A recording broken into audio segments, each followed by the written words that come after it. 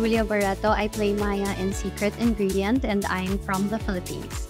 I'll describe Maya as sweet and spicy. Spicy in a sense that she can be feisty too when she wants to go after what she needs to achieve.